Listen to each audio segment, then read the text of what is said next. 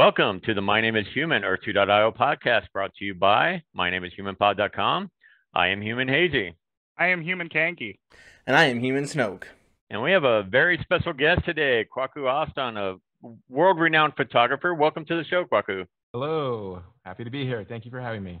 Great. We're excited to have you. We have a bunch of questions to ask you, but we're just going to start out with your background a little bit. You're a photographer. We've seen your website. We've seen your Instagram. We've seen a lot of your work. How did you start your career as a photographer?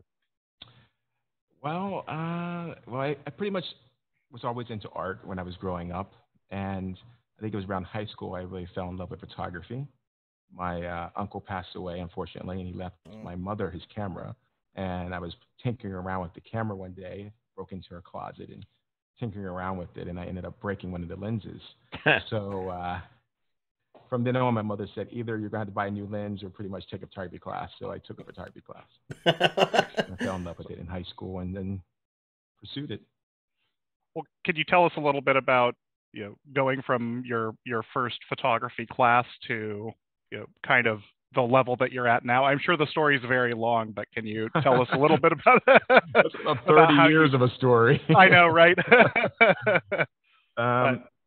Yeah, I mean, it was one of those things. It's like you just have to follow your heart. In anything you do in the world, you really have to just have faith in yourself and put yourself in situations where you can learn, you can find mentors and educate yourself. So I went to school for photography and advertising at the Rochester Institute of Technology in upstate New York.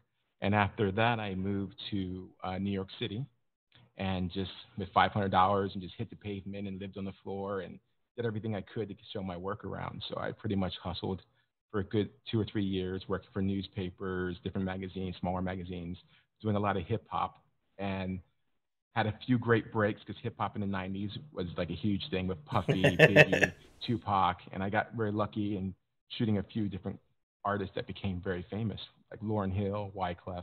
Oh, nice. Wow. And then I started transitioning into Hollywood stuff. So I was also shooting some lesser known celebrities, and it just spiraled up from there. It just kept happening. That is awesome. 20 years later, I don't know. It's very surreal sometimes. The people I get to meet that I interact with. So for me, I'm just loving this journey. It's amazing. I couldn't ask for more in my life. Besides my children and my family, but it's doing what you love in life and waking up every day, and it's always a new fun adventure. There's nothing better than that, except Earth2. It's funny that you say that because I kind of want to ask. We will definitely talk about your photography because I mean it's like Kangi and Hazy both said, it's amazing work. But what kind of how did you hear about Earth2? Wow, I don't. It's so strange because I was thinking about this. I'm really into. I've always been into real estate. I've always been into art and video and different things. And I was really a gamer when I was younger. That's a different story. We'll go into that later if you want to. But definitely. Ever since I turned to in my 30s, in my career picked up. I didn't have time to sit around with my boys and hang out and play video games. I used to play Grand Theft Auto all the time. Yes. But it really. Sorry, I just forgot the question almost. What's the question? how you first got introduced to Earth2, I think. Oh, okay. So, yeah. So basically, I was. It was beginning of the year, like maybe mid-January.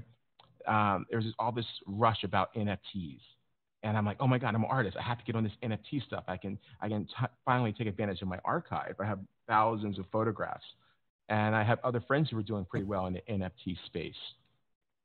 So I started Googling, and then I came upon a person mentioning about NFTs, and then she segued into virtual real estate. I think it was either a Bloomberg special or something like that. And I'm like, virtual real estate. And she was talking about the central land and all this stuff during the pandemic and how it was blowing up. And I'm like, oh, wow. So I started getting into the central lands. And then I started Googling more. I went down that black hole of videos and other things, and I found Earth2. This is around, I guess this is the beginning of, I think middle March, April. I think I was really starting to get into it. And I bought my first property in April. And I was a little nervous at first. I was really trying to go into Decentraland because it seemed like it already had a game happening, things happening, people were already there, it was already populated. But the buy-in was so expensive. Mm-hmm. And one of my good friends, Dennis Thanopoulos, he's a cartoonist. He has a cartoon brand, and we were talking about it. And I showed him Earth2, and he was like, "Oh, this thing is pretty cool." And we liked the idea that we kind of could, we knew place. I travel a lot. For my job, I traveled all over the world. So I'm like, "Oh, this is great. It's kind of like I can, like Monopoly of the world kind of thing." So we got into it together. We bought properties next to each other in Greece. Like if we get older, we can hang out in Greece in our virtual estates. And then it just went up from there, and I kind of got addicted to it for a little bit, and like everyone else, I think does, just because of the proposition of what it could be, Right. and that's how it started, just by. So that was probably your first thoughts, and what made you decide to put money into the platform was the vision that Earth2 kind of portrays that they're going to have in the future. Would you say that's a correct statement? Yeah, there was this. Yeah, exactly. That also, I wrote down this quote. There was this podcaster or someone, he doesn't do anything anymore, in January. I forgot his name, but he had a quote. He said, I was like, "Why do I play this game?" Because I kind of consider that we're playing it right now. And he said, why we play the game? He said, "Because we want to play a game which is somewhat fair, and you will be rewarded for your creative contributions and vision of a better life. You get what you put in. You are the creator of Earth2." I really think that sums it up for me, because this was a chance of rebirth. I bought real estate in, Venice Beach and other parts of California, and I've seen how much real estate how valued it is. I've seen my parents, how much they had to go through in renting versus buying and all this other stuff through my lifetime. And I don't know, it just grabbed me. I gravitated towards it because I knew that, hey, I think this is something that has value. Virtual, anything, NFTs. We're like, why are people going to buy a copy of something? It's because it's an original. It's tied to the blockchain, whatever reason they come up with. But as an artist, for me, this is a great place for me, not just for the virtual real estate and ownership, but it's really about me putting out an experience for other people and somehow tying my photography career into it, setting up virtual gallery spaces to display my NFTs and stuff like that. And as far as the game thing, I think it's really about this is the first time I've ever seen that you can own part of the game without being an investor in the company.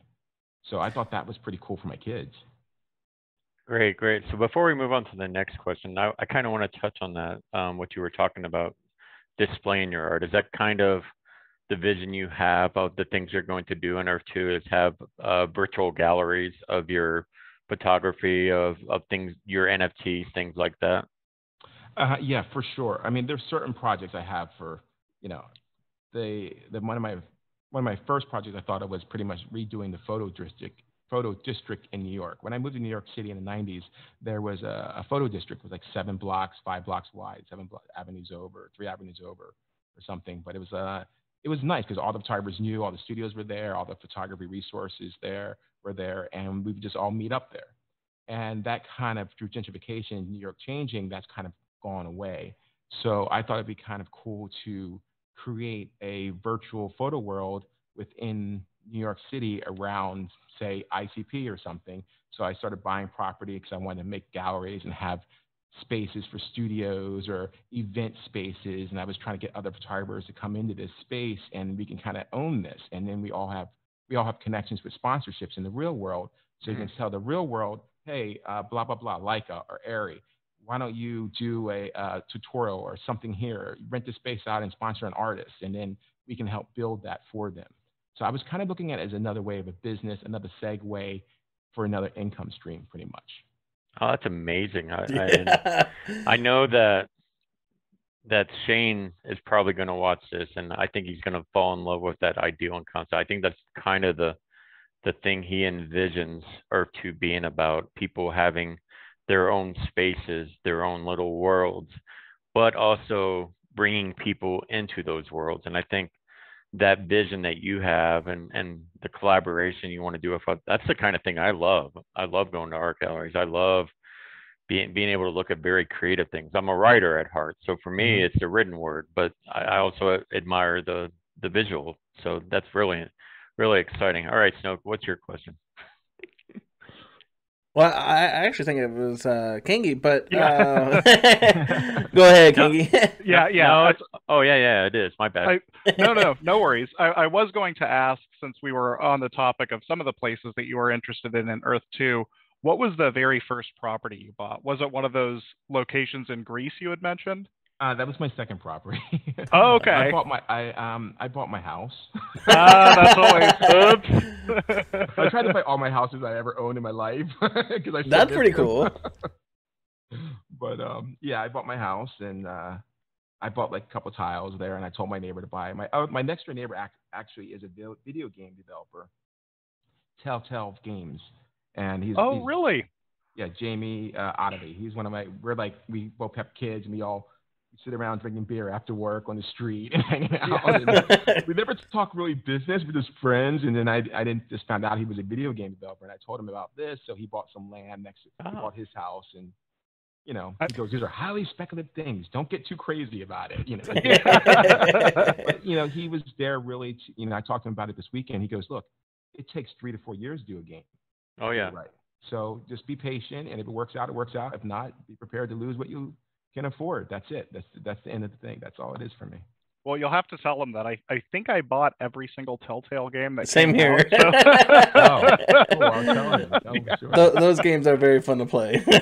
Yeah, and him and I were thinking about doing some kind of VR studio together or something, and so we really want to figure out how to implement technology into the game that we want to create spaces for, and it seems like it's a long play, and it's a long play, and there's nothing. I've been around the world, been around life long enough to know that you have to plant seeds, and if you plant good seeds and you water them, they will grow.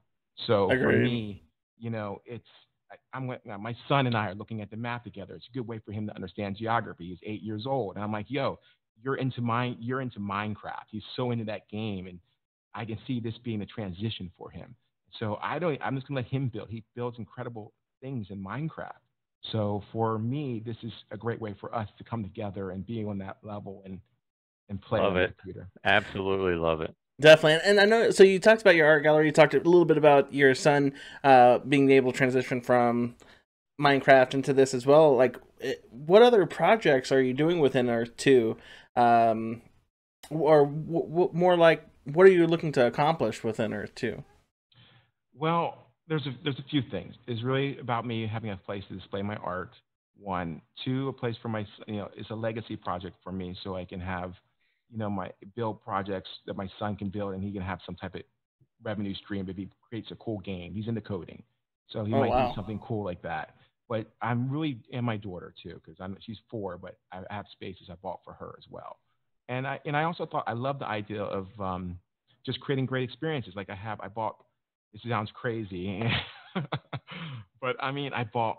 I love Hawaii. That's one of my favorite places in the world. So I'm not a surfer, but I live in a surfing community in LA. So I understand. So I've been around a lot of surfers. I'm like, I've been to Pipeline in Hawaii. It's incredible waves. I went to their competition. So I'm looking on the map, and of course, it's pretty much all taken.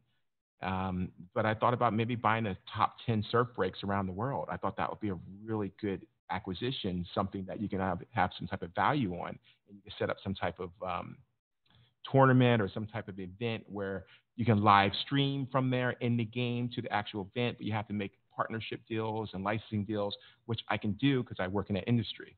So I know how to. I'm 3 people away from the person I need to talk to usually, just from working in this industry. So that's been really cool. So I talked to a couple people about that. But I was lucky. I finally got some Pipeline property. I'm really happy with that. Nice. So you sent us some notes earlier before we started the show, and you talked about the Pipeline and the New York City Photo District. You also talk about some things I found very interesting. And so I want to go one by one through these and kind of get your ideals behind them. So the Ninja Temple Dojo in Japan. Explain to me what you're seeing there. Well, I'm all the great properties that, I wanted the pyramids. There's so many great things that, Stonehenge, Angkor Wat, Bora Bordor. I thought no one would know where that is, and that's been taken. So I didn't get into the game when it was Tinted Tile, or I would have had all that stuff. Like, crazy. It would have been over. You and me both, brother. My wife would be yelling at me, but I definitely, I've been thinking about more obscure spaces that have potential to create experiences within, or at least lease it back to those regular people. I don't know, lease it back to them, maybe partnership with them and say, I have this space, it represents this. I know, I was really shocked when they said they were going to wipe off all the existing buildings in the game. I was like, why are they going to do that? That's the whole But actually, for someone like you, that's a great thing. Yeah. Because you can be more creative than the average Joe. Yeah, I think it's great. It's good. I'm happy they're doing that because there's no legal issues. You just, I love the idea of people are talking about augmented reality where they can see something that's there today, but what's in the virtual space. I think that's a very smart play. That's a nice bridge between VR. But I think the Ninja Temple, because I don't want to give it away, but I really wanted the Shaolin Temple. That was my dream property. And I check it every week and see if he's selling it, and now he's not selling it. Yeah. Have you ever tried to place a bid on it? Yeah, but I don't keep like $20,000 in my account. True, touche. It has like $100 in there right now. That's about it. But that's I wanted to do against my father's in the martial arts. I thought it'd be kind of cool to recreate a JoJo and that something like that. So I typed in ninjutsu and it came up. Ninjaro Temple in Japan, and I started looking around. And Japan's really hard to navigate because just the streets are so crazy how they structure them. But I found it and I bought it, and I'm really happy that I would love to build like a ninjutsu or some type of experience or something within that environment. It could be a place for people just to go meditate, or because I think with the pandemic, what we've noticed was everyone's locked in their house. And couldn't get out, and having if you can get out basically, if you can get into this game or we do become like Star Trek one day where we have a holodeck or we have this VR, which is in the future, because when I was growing up, the cell phone no one thought about the cell phone. That was the tricorder from Star Trek, So I do think it's going to get there one day. I work with a lot of technology companies. I see things and I'm like, wow, that is not consumer level. So everything is possible. We just have to be patient. Be patient and put positive energy around it, I think. But yeah, for sure, I want to build some type of experience that deals with physical, meditation. Yeah, and then I think the other one you mentioned was the Hindu monastery in Kauai. Mm-hmm. And this one I'm actually not familiar with, the Seva Siddhanta mediation experience. Can you explain what that is? Yeah, that's there's two different ones. I've been there a few times. We go there every time we go to Kauai. It's just it's a beautiful monastery. I'm like, what? I mean, I wanted to buy property in Hawaii just for if I retire there, I wanted to have virtual properties that I can kind of create businesses off of. And that was something that wasn't taken, so I started buying it. But at $50 or what I was buying it at, that's a lot of money per tile. So I couldn't buy the whole property, but I bought the structure itself, my tiles. And the other one was a guru that came there in the 60s or 70s. He created a love temple. So I thought that'd be kind of cool to play off that and do a love temple or something like a Osho or something. Speaking my language with my hotel chain. Something a little bit more adult. All right. So the last one I want to touch on before we move on, the Love Ananda Mahal. What is that? That's the Love Temple. That's the one that's next to this one. So that, I mean, I haven't been to that one at all, but I've just seen pictures. And when I was searching around the map, I found it because I'm always going between this map and Google Map and one other map. I'm always going back and forth, and I discovered that one. So I decided to just pick that up at the same time, and I bought a few other properties in Kauai. Great. Nice. All right. That's awesome. That's a way more developed strategy than I have. I have a strategy, but that is just so impressive to me that you've thought through all of that, pick particular plots that match up and align with the strategy you have. So that's amazing. So what I do want to ask next is, what are you most hopeful about with Earth2?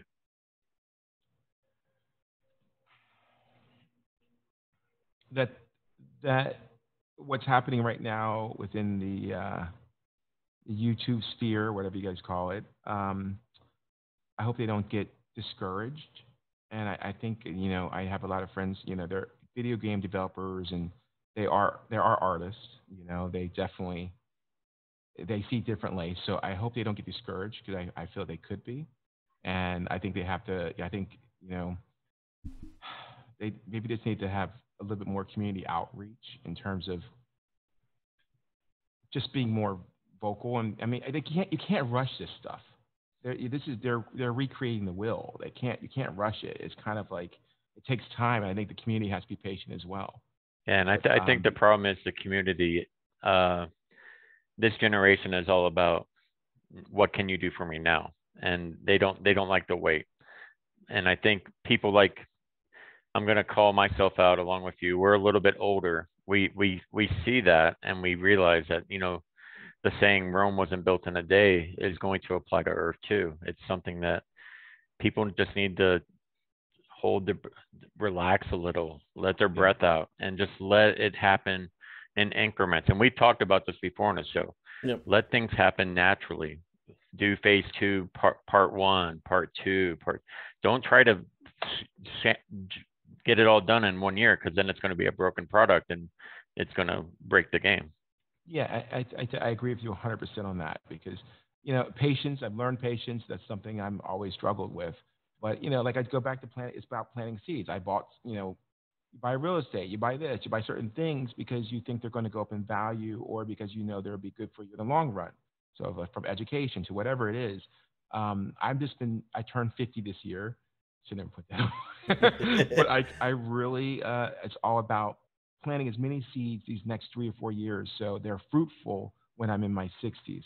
So if this doesn't happen until I'm, you know, 60 years old, I'm cool with that. It happened, and I'm an early adopter of it, and it's great. It's like Bitcoin. People were, right. I have friends who were doing Bitcoin back in 2013, 14. I laughed at them, and, you know, but then people laughed at me when I invested in Google when I was younger. They were like, "What are you doing?" I'm like, "Well, this is this new thing. I'm into the internet, you know, whatever."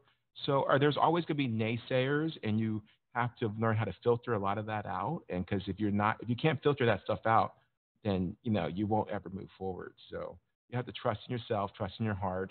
And when I saw, it's not Nathan, it's Shane. He was talking about, you know, when he said, I don't like using the word scam because I don't like that word. But, you know, he said it's not a scam. I have my reputation. I have 2 boys or 3 boys, and that's what hit me, because for me, I'm like, oh shit, yeah. I sometimes forget. I can kind of, what happens to me can affect my children. So yeah. I don't want to put any bad rap on them too much. You know what I mean? Yeah. You know, being a crazy artist is one thing, but, you know, ripping people off is a totally different thing. So yeah, especially on this scale. Yeah, on this scale, because his kids going to have, that will be his kid's legacy. So I kind of feel like, wow, you know, that touched me, and that gave me, you know, new hope in the game. So yeah, I did slow down on playing a little bit. Yeah, it's definitely an easy thing for somebody on the internet to sign that check on somebody else's behalf. Like, you commit 20 years worth of wire fraud. You know, I don't know that that's something Shane is signing up for. To your point, that's the legacy that he wants to, you know, leave to his kids. Nor do I think it's the one that he's doing. But we've talked a lot about, you know, sort of the negative side of YouTube and content creators. Are there any, you know, Earth2 related content creators that you follow that, you know, are maybe a little bit more positive and optimistic about the future of the product? Yeah, the most optimistic person out there I've noticed so far, and I've watched them all. I watched them all because I was trying to get in. I needed to understand how to play the game, because it was about, do I need to go get gold? Do I need to get wood? Do I need to get this? And I'm scrambling, looking around the road, you know, the globe, and Googling for minerals. And I'm into that stuff. So I invest in all that. So I'm into it. But it was that Randy Chavez. Yeah, I knew that's who you were going to say. Shout out to Randy Chavez. He's ex-vet. My dad's ex-vet. All this stuff. But it's kind of like, it's one of those things where he seemed honest and he seemed hopeful. And to me, I don't know if you know, he is what he is, and he's great. I listen to him. It's like talking to your friend. That's what I feel like with him. Right. But who I really gravitated towards was that Earth2 meta. Steve, that's our buddy. Yeah. I really thought he was doing a good production job. I mean, that's high value production he was giving us, and there's no doubt about that. And He's gonna love to hear. He's gonna love that you said that. So thank you. Yeah, he's there, and I just feel bad that he's not on anymore. And I don't know. It's just horrible that people can come out and say things about people on the internet and all that, and it just shuts people down. And that's why we can't get move forward in life. It's just so sad. And like we were talking about earlier, the reason, I mean, Cole and I know Meta pretty good. Kingy, sorry. That's okay. And the reason he shut down was because it was affecting his personal life. And when it crossed that line, he just needed to take a break. Okay. It was like, and so that's all it is. He's still around. He's still watching from the sidelines, from behind the curtain, so to speak. And he's still active on Twitter, also. And I think once phase 2 kicks out, we might see more of him again. Okay. Yeah, maybe waiting the storm out a little bit. Yeah. I agree on that. It's awesome that you shouted those content creators out because, I mean, there are a lot of them out there and all of them are good. And now, within the Earth2 community itself, like, what involvement would you like to have within the Earth2 community? That's for me, it's really about it's a good question. I didn't even think about it. I'm doing it. I'm just gonna try to make some type of experiences and produce something that I can leave behind for my children. Like involvement in the community. I don't want to do a podcast. I don't want to be on YouTube. Totally fair. I keep it really below the radar to get my job done because I don't need any fame. It took us over a month. It took us over a month to get you on the podcast, so the struggle was real. People are busy. Really? So I'm like working all the time. I know. No, I totally get so that. Yeah, no, you guys are. I didn't mean like that, but I just feel like. Oh yeah, absolutely. Yeah, it's we don't travel the world and take pictures of celebrities or presidents. Yeah. Bit easier on my end. Yeah. Yeah. This. But here's the thing: you have to understand. This is such a welcomed, just something that gets my mind off my job. Nice. But then it's turning into my job, and I spent many nights just looking at that map and there first. But you know where Nauru is now. Yes. Well, yeah, flag I know recognition. where so many crazy places are. I'm like, oh my god, and like this whole Alpha Kingdom. Yes. Yeah, Alpha Kingdom seems like they're pretty strong. I mean, I've seen a lot of things come and go in terms of people not really promoting their stuff as much, but it seems like Alpha Kingdom, they have they're a force. And you just made shout out Alpha Kingdom. You just made Nameless and Tech Ops Day. Yep. Oh, okay. Very strong branding. I don't know, but I think I'm in that one part of their kingdom, but I didn't really. I'm still learning how to use Discord and all that. I watch things on it, but I don't really participate. I don't use Facebook. Even though I work for them, I don't use them because I don't have. I have my studio manager sometimes puts things up. It's just too much being out there for me. But I guess there's a lot of great producers out there. I mean, for me, the best thing about it is just the participation in the community. I think that's what we'll go back to answer your question. I really just want to participate in something groundbreaking on the ground level with my children and help build something with them. And you know what legacy and this, but I really love how, at first everyone's gravitating towards the big cities and this and that, but the idea of building a new city somewhere out of the blue, that's a new concept for humanity. It really is, where all these people come together and go, we're going to swarm over to Antarctica and we're going to build a city. I mean, come on. That's no one does that. And this game is creating new ways of thinking, which I love. And I've said for the longest time that the thing that's keeping Earth2 alive right now is the community. The fact that they can get past the negativity and see the potential and see the positivity. And real quick, I got to say, I love how you are bringing in your family into this as well, because that's amazing. Well, I have to. I don't like my sons are that Minecraft a lot, and I feel bad about pulling them away because I grew up with like Atari, and my parents never took me off the computer. I was always on it, so I kind of thought this would be a great way for us to, relate, and he can learn a skill, and he can have something that he's part of building with his father and my daughter. It's just great. I just love the fact that it'd be something that taking a look. If it, it has to. I mean, I was listening to your podcast on the Republic investing. Great podcast, by the way. That was probably one of the best. It needs to get out there more. I love that one. Yeah, that's our favorite. He was talking about before this one. He was talking about the DAO or creating a fund for Earth2, and I think that's something that I would like to see happen with the developers to say, hey, we are thinking about the future, because if this is going to succeed, it's going to be like Facebook. It's going to be like Google. It's going to be for 20, 30, 40. It's just going to be forever. It's going to be infinite. If it's successful, it's like Coca-Cola has been around for how many years? So it's the same thing. If it works, it will work, and that's not going anywhere. So I would like to see them somehow have plans for phase 5, 6, 7, what's going to happen in the future, and how we can keep it going so we can all benefit from this. So that makes it seem like the crypto, the blockchain, and the NFT assets is a big part of what you think Earth2 needs to do to succeed. Am I reading that right?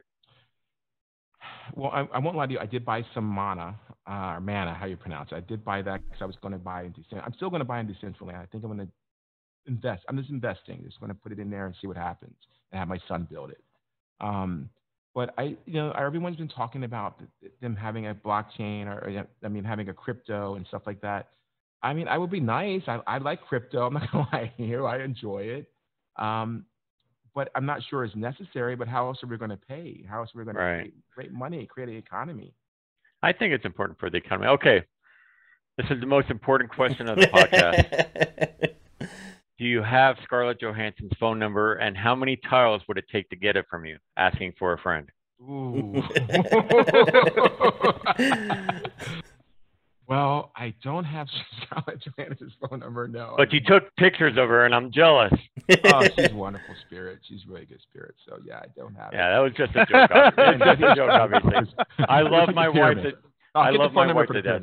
For the pyramids? Yeah, I'll get the pyramids. I'll get the phone number for the pyramids. All right. Sorry, honey. You'll have to do some trading of Caesar's Palace and whatnot. Hey, yeah. You'll figure it out. I own Caesar's Palace, so I'm like halfway to the pyramid. Yeah. Caesar's Palace. That's a good one. I like that place. That's fun.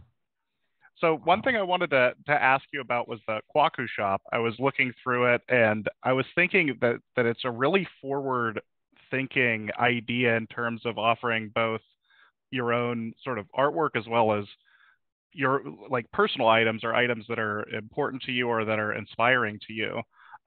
I just wanted to ask a little bit about how you came up with that idea in the first place. Good question. Well, the Kwakushop, we're actually revamping it because we're going to include NFTs.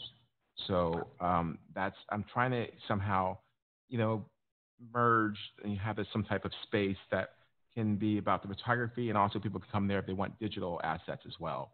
So I don't know. I was always into collecting. I'm a hoarder.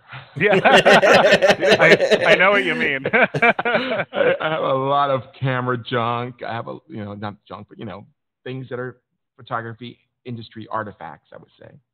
And I thought it'd be kind of cool to put it up on my shop. And I have so many, I just have to photograph them. I just think it's cool. It's just something fun. It's just something more than just photography. It's just about the lifestyle of a photographer. I think part of my brand is showing people what I go through, showing people what the real photo experience is like, because it's not all glamorous.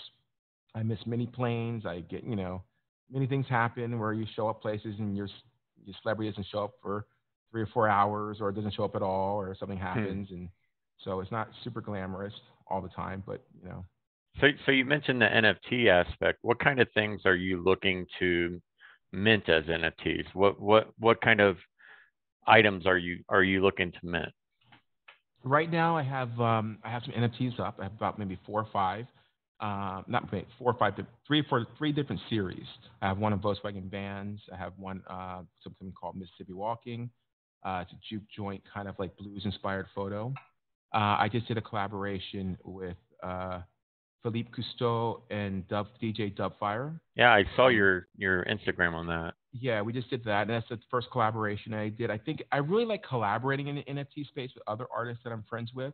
Someone might throw in a track. I'm also a filmmaker, so someone might, do something, a track, or some famous person might speak on it, or someone might write something. So I've kind of, I have like a few other projects that are in the works right now with other photographers, other creators, and we're just putting it out there. I have to. It's like planting seeds. That's all it is. It's just planting seeds because if, say, for instance, one day one of my projects hits and it becomes all over Google, that means everything that hopefully will spawn other sales and other part of my products. So that's kind of how I look at it. I just put it out there, and it's there for my kids and my family, part of the legacy. It's fun. I know. I'm just enjoying it. No, we love it. It gives me something to do with my Ethereum.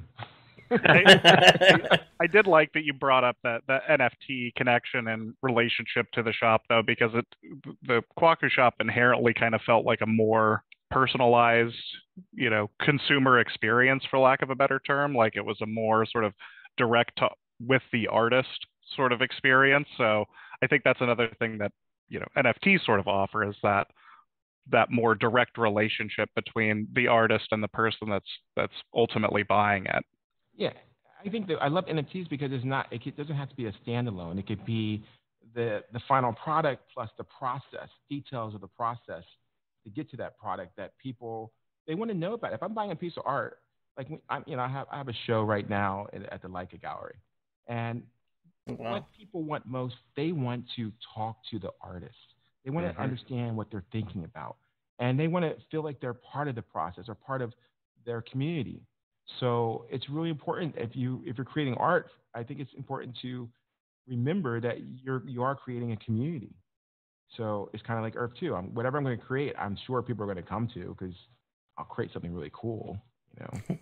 So and absolutely, it's for the community. Mm-hmm. After this podcast, I'm pretty sure a lot of people are going to go look at your work, and seeing people that you've had photographed, like Barack Obama, LeBron James, Serena Williams, Tiger Woods, Kane Brown, Scarlett Johansson, many, many more. Are you ever starstruck by these celebrities that you photograph? I'm not gonna lie. I have been a few times, but I'm at the point where I just don't. I don't even watch TV. I can't be around entertainment too much. I see all the fake. I see all the, I see the layers. I see the optics that are used to focus, and your mind goes there. That's what I do. That's why I have visual thinker as my what do you call it? Screen name or something. But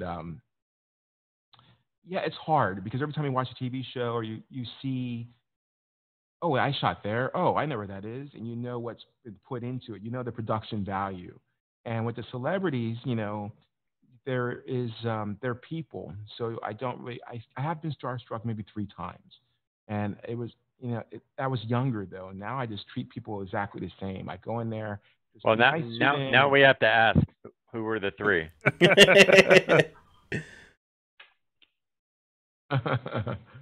I don't. It's a little. Oh, that's a good one. Maybe 2, 3 times. I would definitely. Let me see. Who? I think Coretta Scott King was someone I was a little bit nervous around because all the history and stuff behind that, and what she represents to American culture, and she's an icon. So I didn't want to mess it up. Muhammad Ali. Oh, wow. And I photographed him a few times, maybe 4 or 5 times. So I grew up. Oh my God, I grew up loving Muhammad Ali. So yeah, and you meet him, and then you're like, whoa, and then that's cool. And you have to sometimes you can get into fanboy mode, which I was in my 20s. I got into fanboy mode a couple times, and that wasn't good. So I learned very quickly you can't be fanboy. No, you're there to do a job, and I just do my job, right, and get it done, and do it the best I can do it, and that's what they keep calling back for. I don't try to be friends. I have a few friends, but I don't really try to cross that line anymore. As someone who's worked as a regular journalist, not a photojournalist, I totally understand and relate to that. You can't be friends with people that you might write something about. You have to be objective, and I think it's the same with photojournalism. Yeah, it's very interesting because I didn't know that going into it because you're like, oh my, because I was starting in hip hop, And I was so excited because I used to watch all these hip hop, MTV raps and Yogi raps, all this stuff. And you're finally there in front of me, like you're all hyper and just want to talk to them. You're like, ah, and they're like, get away, So I calmed down a lot. I'm just very chill and just. Well, this is kind of a good transition to our next question. Can you talk about the favorite person you've had the chance to photograph, as well as your favorite moment you captured from behind the lens? Oh, favorite person to photograph. I don't know. That's a good one. I don't have a favorite. I won't lie to you. I don't have. I mean, fair. Okay, I did have someone I photographed recently, and it was Eddie Murphy. I saw that on your profile. And we're in a pandemic, and they were doing Coming to America 2, and I was supposed to shoot him in Atlanta, and then the pandemic happened, and all the production shut down. So another shoot came up like 4 or 5 months later for a magazine cover, and they said, we want you to shoot Eddie Murphy and his daughter. I'm like, where? They go, at his house. I'm like, oh, this is great. I'm going to shoot him at his house and do all this great stuff. And they're like, well, you can't be there. And I'm like, what? This is exactly the same time I was into the Earth2 thing, started the Earth2.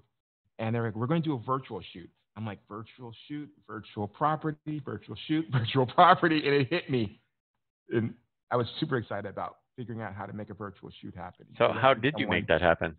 Well, there's multiple ways you could do it, but what we ended up doing was we set up a computer system there, a digital system, cameras, and I had the lights positioned. I did a lighting diagram and set the lights up. Someone would set the lights up, sent everything over to his house, and we had his fiance and his daughter hold the camera and just position it. And I said, just try to.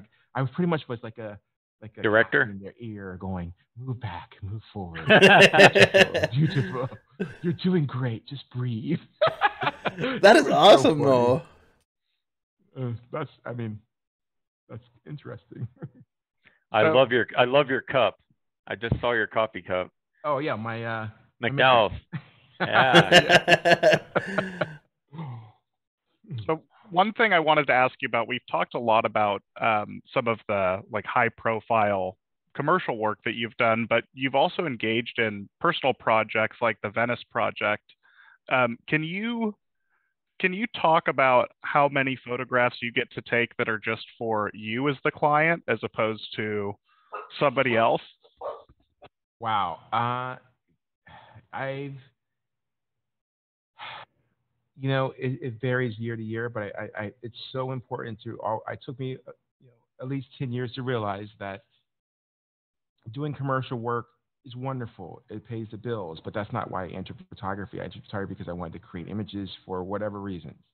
It goes every 2 years, it changes all the time, but I want to do my personal work. So I've always stuck to doing my personal work. Sometimes I don't even show it to people. I have so much I don't even show people. I just do it for myself because it's part of the practice. So I'm really into Malcolm Gladwell. He's 10,000 hours. He did the Tipping Point, Outliers books. And he talks about 10,000 hours to make you an expert on something. I definitely got 1 million hours into this thing. Maybe not 1 million. I mean, I have more than 10,000, but it's really about the practice of doing it over and over and over again that helps you become great when you're at work. So doing the personal projects inspire me for work. So when I do my Venice project, it was, I was photographing everything from Volkswagen vans to bringing people off the streets into the studio and doing 8x10 portraits of them, or just doing street photography, photojournalism. So it was just varied. That was kind of like my therapy. It doesn't want me to get away from the commercial, the guise of the practice of being glamorous and all that, because there's so much that goes into making these images of famous people. I have a team behind me. There's retouching, there's art directors, other people's visions. And I have to bring all these people together, like a small band, to whatever part of the world they want it to be, to create something beautiful so they can shoot it all over the world in the media. So that's a job. That's a little bit different. So when I'm going back to basics and doing the personal work, it pretty much recharges your soul, your creative soul. And as artists, I don't care what kind of artist you are, what you do, you have to recharge your soul. Because you can't go into, if you do the same job every day and you're not doing anything for yourself, you're going to be upset. Like for you guys, this is like your love. you guys are having a good time, so it's enjoyable. So I try to make sure my job, and people feel that. They feel it on set. They feel it. They know if you're just phoning it in. They know. So I take pictures every day, and it's just my practice. Oh, and it's funny you speak of that. Last week we didn't do a podcast because we just felt like we would have phoned it in, and we just we didn't want to do that because we do love doing this, and so we were like, you know what, we just need to take a break and enjoy our week off and catch a breath, and we're back here having a great time today. So sometimes you just got to take a little breather. Yeah, for sure. So I did want to ask also, and sorry, Snoke, I think I'm taking your question here, but how did you first hear of NFTs or the concept of artwork being sold as an NFT? And you mentioned some listings that you have right now, but have you sold an NFT? And if so, what was the first one that you sold? I do have I first heard about it back in, I guess, December, at the end of the year, when everyone heard about the Beeble, the big. Oh, right, the huge sale. Mm-hmm. So I'm like, wow. So I started researching, and I knew about things like there's something called Silent 7C. It was some website where new digital artists were selling their work. And I kind of got into it, and I kind of got out of it. And then a year later, NFTs became really, hot on the news.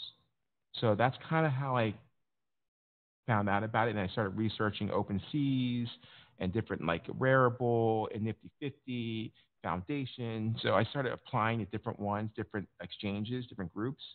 And that's how I started. And I do have an offer I do have a really low offer for my video, and we're trying to raise money. So, but it's cool. I'm learning, and this is something that it's so hard trying to figure out how to price your stuff and how to the quantity, because it's digital. You just have to think about it a little bit differently, and it's all trial and error of a lot of it. I mean, I have someone that helps me put it together and put it out there. So I hope that answers your question. So I got to ask real quick, do you have any of Earth2 NFTs? No, I'm being bet up to you guys. I'm not gonna do that. That's fair. It's I mean, I do like the Bowl Combo. I watch him. That's the guy's the Bowl Combo. He's another great guy. Yeah, I like what he has to say. There's a few other people. But I know he had NFTs, giving them away, and it's like kind of like it looks like a trophy. I would do something, I don't know. I don't know about making NFT, but I might. You never know. Yeah, we have some of those too, but we're kind of holding on to them for when Earth2 has like 10 million users and they're actually worth something. Yeah. I mean, another thing, I think that it needs to be more. I don't know what the demographics are. I mean, I would like to see the demographics on Earth. So I can tell you what they are for our podcast. Like male versus female and all that. Definitely male dominated, about 90% male. And I would say the average age is above 30. Okay. Cole and Cody are a little bit different. They're right at that threshold. Yep. But that's our audience. I think like on TikTok, you're going to have a younger audience. So I think on YouTube and especially on Apple Podcasts, the audience is definitely older. The average age for that might be 40. So let's transition from that. So something I think interesting where you can tie your professional work with your Earth2 work is where some of the most scenic places in the world are.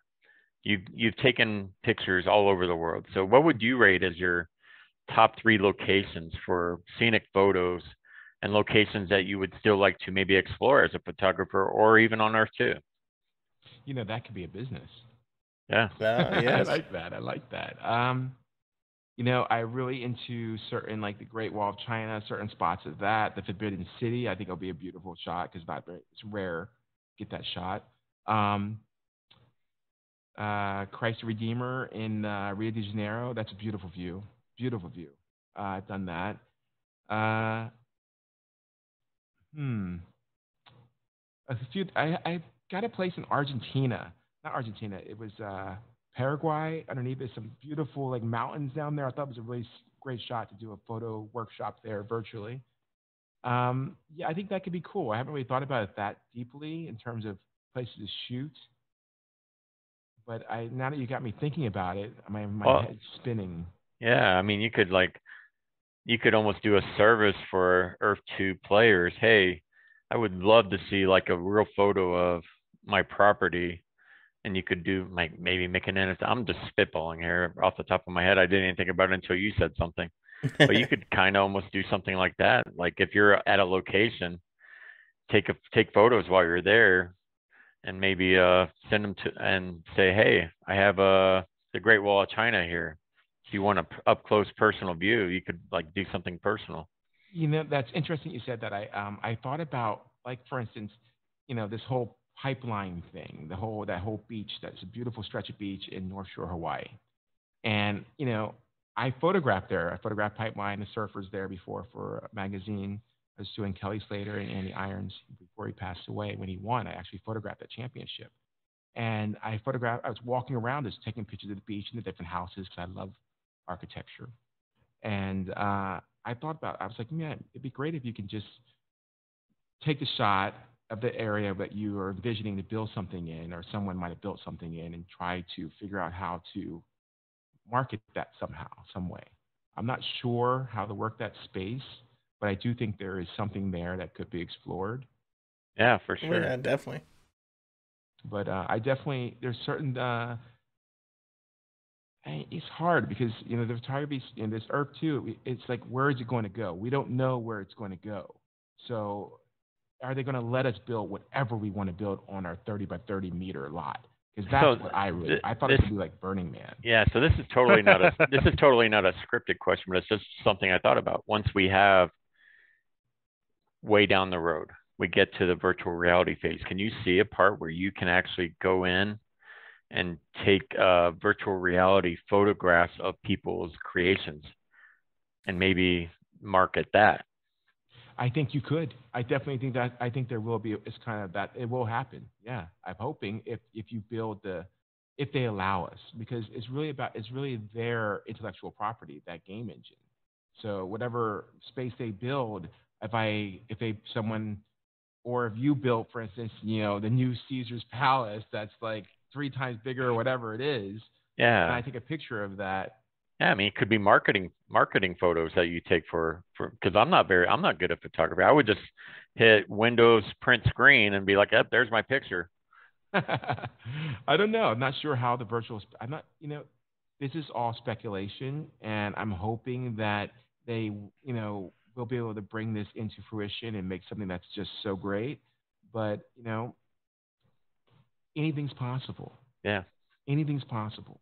So I think going back to the beginning, it's really about giving these developers extreme, positive vibes from all its players, all our community. 100%. That's what we have to do, and we have to, because, Rome wasn't built in a day. It wasn't built by one person. Everyone laughed at, like, not very many people remember this, but I remember when, Apple was cool, and then all of a sudden it was terrible. And then they sold their stuff to Power Computing, and they were putting out fake Macs, and then their stock was horrible. And then all of a sudden Steve Jobs came back and he rebuilt that brand. So anything is possible in this space if you have the talent, the dedication, the team leadership, and just the positive energy to do something great. That's how we've gotten to the moon. That's how we've done a lot of things. It's really about the will. And we can, come on, I mean, this is not something that's not doable. It can happen. Yeah. Agreed. Absolutely. Well, we're down to our last few questions here. So this is my last question. I have to ask about this. Can you talk a little bit about the Volkslivin works, because they're super cool, and also just food for thought. This was my sort of joke question, but have you ever thought about contacting Gabriel Iglesias to sell him your prints directly? Because he's down in Long Beach. He's a comedian. He's got like $3 million worth of VW buses. I didn't know think he's like your target audience. So you have to send me his information. Or at least his planned Volkswagen bus museum / a place. I think it's one of his houses. But yeah, it's got like 20 or 30 I mean, they're more mint condition buses. I don't think that these are really the lived-in variety as much, but that said, they are pretty impressive. So, but your photos definitely caught my attention, and I was curious what made you think to take photos of the Volkswagen bus life. That's my hippie bohemian soul coming out in those photographs. I was living in Venice Beach. I moved from New York City to Venice Beach to escape the hustle and bustle a little bit. And I would just ride my bike around Venice Beach all the time, and I kept seeing these Volkswagen buses. The 70s, I was really into the 70s versions at first, and then I'm kind of into the Vanagon 80s and early 90s. But I started seeing them all over the place, and I just started shooting them. After a couple of years of seeing them, I said, let me take a couple pictures, and I started shooting them the same exact direction, one vantage point. And then whenever I was riding my bike, I was depressed or anything was going on that I felt bad about, or I needed a sign from God or needed something from the universe, I would see a Volkswagen bus. And I knew I was on the right path. Good omen. Yeah. So I have like hundreds of them. And I was going to do a book. I got busy working. I have a lot of projects to get out there. And so we have like maybe 20 or 30 of them in NFTs. And we have two that, going back to your question, we did sell 2 of them. Oh, nice. Yeah. Awesome. So I'm trying to get my Kwaku shop back up again. And then that's my goal for the end of summer. And then I'm going to hire someone just to promote that, because I can't do it all. Very nice. Yeah. That's awesome. And, I have one last question as well. I know we kind of talked about this a little bit, but like in the virtual world, have you ever taken any type of photos in the virtual world, like in a virtual experience or a virtual game or anything of that nature? No. I'm just wondering if I could have done it in maybe one of those, like, I don't think you could do it in Grand Theft Auto. I'm thinking about not Sleeper Cells, another game I was playing, Metal Gear. I'm not sure we did it. No, we couldn't do it in that. No, I haven't. No. What do you think? Oh, go ahead. Oh no, go ahead, Snoke. So I know there's a couple games out there, and this is more related to Pokemon. I don't know if you've heard of Pokemon or not, but Pokemon came out with a new game. Well, it's an older game, but they re-released it called Pokemon Snap, where they actually take photographs of Pokemon out in the wild. Cool. How do you kind of think that would kind of like correlate to Earth2 or in the virtual world in general? I mean, it's different because the really it's like you have 2 different camps. You have this gamer camp, and then you have this camp that's into technology and virtual worlds and all that. And my son plays Pokemon. He's into it. And that Randy Chavez guy's into it. He always has Pokemon card. That he is. Yes, indeed. I wish I bought some. I could have afforded that back in the day, And now they're millions of dollars. And then you see Logan Paul, or what is his name? The guy who's boxing a couple weeks ago. Yeah, Logan Paul with the he had Charizard a necklace. Pokemon card. And I'm like, oh my God, that's the same thing as Bitcoin. If you bought it, like, if you were lucky enough to buy it 5 or 6 years ago, or when it was nothing, $100, whatever it was, you would have done well. So I think that I do see a space for gaming in virtual worlds for sure, because we want to do something there. And I think the games have to be community based, because you don't want to sit in a virtual world by yourself playing a video game. I want to do experiences with other people. So if it is like a Pokemon and people are running around looking for something, I think that could be kind of interesting. There's a little bit more strategy to that. But that's not why I'm here. I'm